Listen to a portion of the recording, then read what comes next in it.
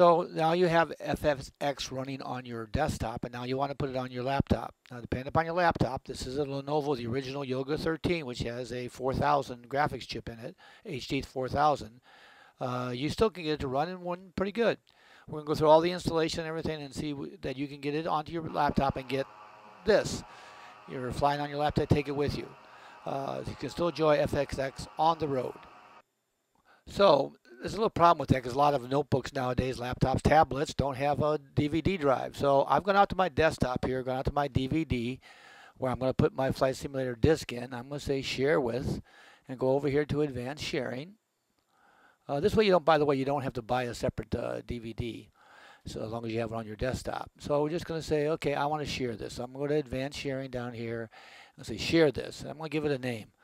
And I'm just going to simply call it DVD drive. Let's get it up and say okay. Okay, and then we're going to go down here and say close. And now you'll see little people icons right there. And that means it's shared on your network. Okay, now it only can be write or readable, so you don't have to worry about write and read privileges. So now I'm going out to my network now from my, this is from my notebook, and I'm going to go out and browsing around the DVD, and I can find the setup.exe file, which is the one I want to run. So we go over here and click on that to launch the install program.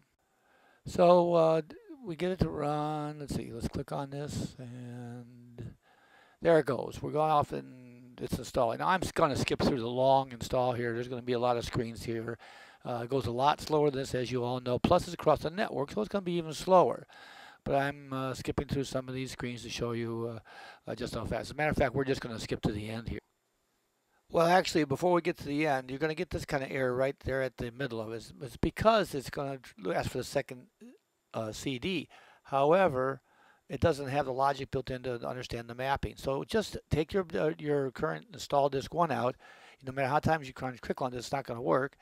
You simply put your install disk 2 in, click on retry, and then you continue with your installation. So here we are at last screen. Now it's saying removing backup files, blah, blah, blah. All the stuff it's doing, space requirements and all that. You might get a problem with XML a little bit, but for the most part, you should be okay. We're going to go to the software license agreement, say accept, and say activate now or activate later. Now I said activate later, but I had a problem later on. You'll see in the video where I can't activate it. Not sure if that's correctable. I have to wait 30 days. But you might want to go ahead and try and activate it now. Or maybe they were just having a problem with their activation server that day. So let's go ahead and let this thing run. And we get here to loading. So I'm going to skip right past it, right to the screen, welcome screen. I'm going to skip past that because you've all seen probably the welcome screen and all the features it talks about. But we're in the configuration now. We're going to go ahead and take a look at customizing the graphics. Now you'll notice here, because I don't have Service Pack 1 or 2 or the Acceleration Pack installed, there's no DirectX option here. And that's very important for later on. So anyways, we're going to go ahead and launch it here. Going to go grab another aircraft and everything to see how well it does. This is the first performance before we install the Service Pack. Not even Service Pack 1's been installed. No acceleration packs. It's just a plain vanilla flight simulator. And we're going to see how well it runs on the system like that. And what we're going to find out here is that it runs really good, surprisingly well.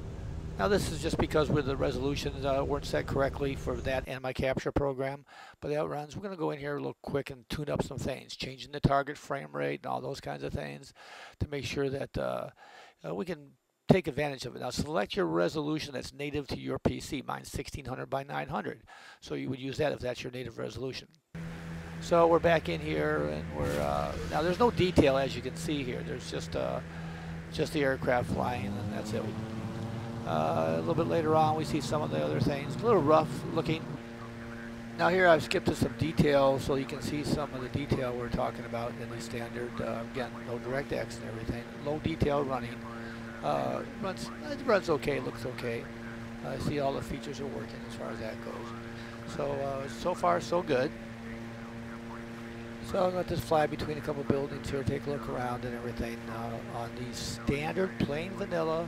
No service pack, no, just FX that's installed on your Lenovo. Works great.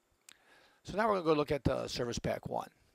Now I'm going to I've already downloaded these files and installed them on my Lenovo, so I don't have to worry about doing it across the network. So I'm just going to do Service Pack 1. Remember, I have Acceleration Pack, so I'm not going to do Service Pack 2. But if you don't have Acceleration Pack, you're going to install Service Pack 2.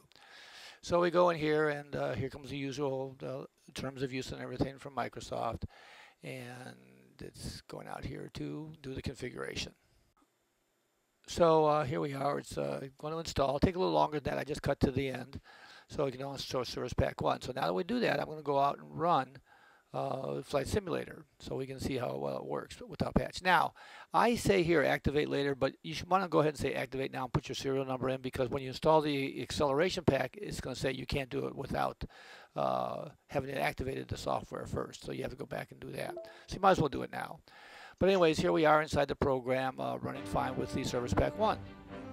So we're going to go ahead and choose an airplane. That's one of the things we're going to do here. And let's run it. And there we are. I've not done any graphics changes. I'm just trying to get a hold of my airplane here. And you can see, dang it. So anyways, you can see how well it runs with Service Pack 1. No difference, basically. So now it's time to install the Service Pack 1, now that we know that everything's working fine at this step. So we'll go out here. And, oh, by the way, if you don't have Acceleration Pack, you can do Service Pack 2. So here we are. This is the same DVD drive. I'm installing Flight Simulator X Acceleration from the same DVD on the other one. And like I said earlier, you have to activate it first, so you have to run through activation process and everything to do that. So I've launched the Flight Simulator. I went to the activation. I put in my key, and here we are. So I've successfully activated it. Now I can go ahead and actually do the upgrade to the new one, to the Acceleration Pack.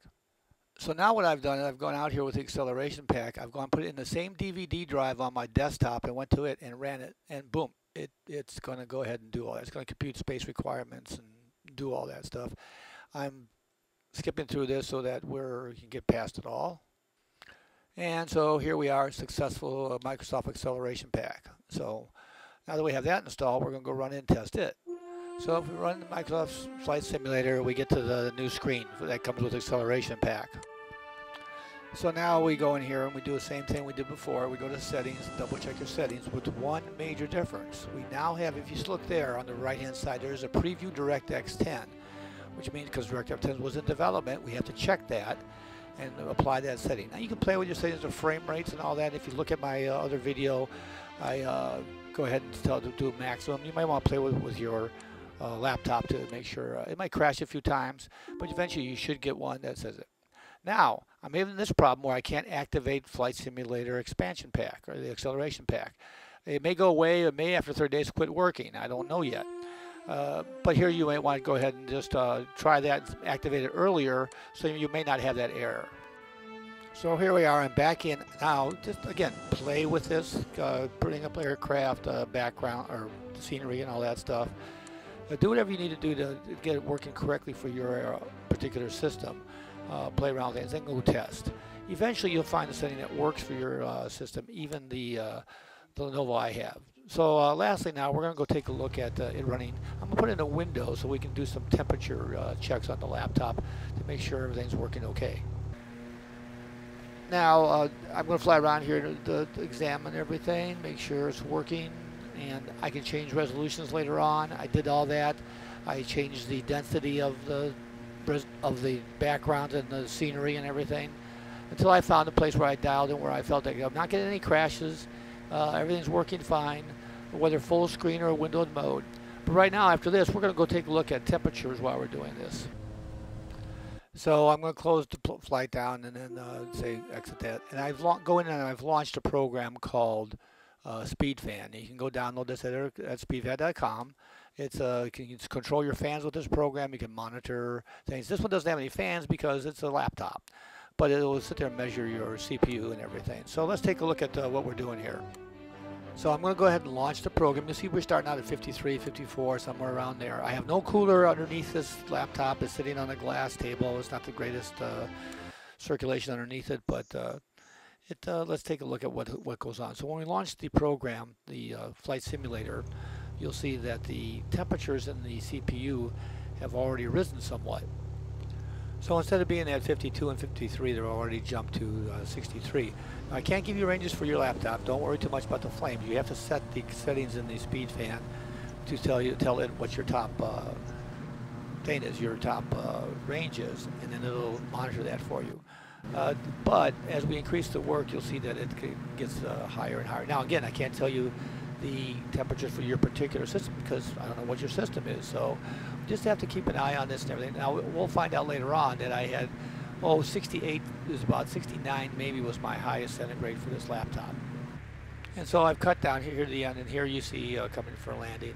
Just been flying around with some good detail, 68 degrees centigrade. So that's about the tops of what this laptop is running at. So to recap, go ahead and install everything step by step from your network drive if you don't have an external. If you have an external, just plug it in your laptop USB port. If you have a USB port, which all Windows laptops should have, and you should be able to enjoy Flight Simulator running to do all your stuff. And just to show you that I'm not just doing screens off of a desktop, here it is running, no sound right now, but here it is running off of the Lenovo, perfectly fine, no stalls, no, literally no stalls, but no hesitation and everything. It's working really fun. So enjoy your Flight Simulator, whether you're doing it on your desktop at home or on your computer or your notebook or your tablet. Depending upon your processor and graphics card, there's no reason why you can't enjoy Flight Simulator for years to come. And don't forget to subscribe to Old Guy Geek. We have over 150 Windows, Windows 8, and Windows Phone 8 videos, and we're publishing more all the time.